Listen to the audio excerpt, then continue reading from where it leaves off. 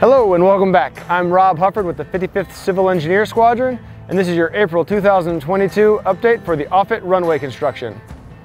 Winter was easy on us and we were able to get a jump start on our activities this spring. As you can see, we have concrete pavement and asphalt pavement both going down.